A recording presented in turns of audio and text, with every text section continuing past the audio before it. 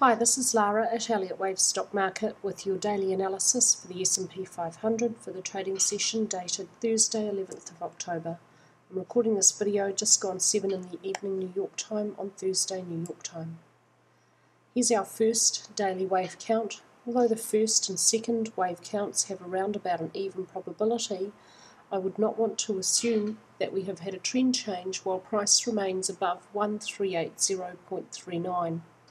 Our second daily wave count now looks at the possibility we've had a big trend change, but we should always assume the trend remains the same until proven otherwise. So this would be my preferred wave count for that reason at this stage. This correction is too large in terms of duration and price movement to be a fourth wave at green degree. It's probably a fourth wave at blue or minor degree. And so far it's unfolding as a fairly typical looking flat correction, with a 3 down, a 3 up, and a 5 developing to the downside.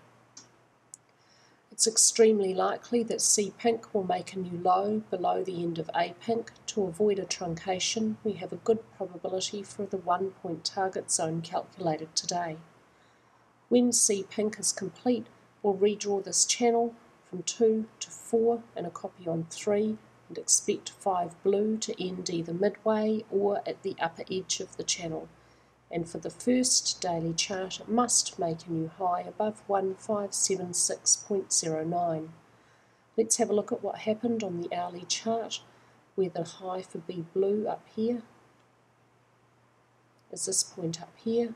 So here's our 3, 3, 5 downwards, looking like a typical flat correction. B is over 90% the length of A, but it's less than 100% the length of A, so we're expecting this is a regular flat, which expects a C wave to be around about equal in length with the A wave. That would be achieved at 1427. I've adjusted the analysis today within the C wave to see the third wave extending, which is most common. So within C pink we have 1, 2, within the middle third wave, 1, 2, in the middle of that an impulse. Here's our first fourth wave correction, second fourth wave correction unfolded during Thursday's session, and the final fifth wave down looks like it's begun, and it should have an extended third wave within it. At 1428, wave 5 green will reach 2.618, the length of 1 green. That's just 1 point above our pink target calculation. So this target, having been calculated at 2 wave degrees and these numbers extremely close by, has a really good probability. It should be reached during next session. Once it is reached, the invalidation point no longer applies and we will expect upwards movement for a final fifth wave.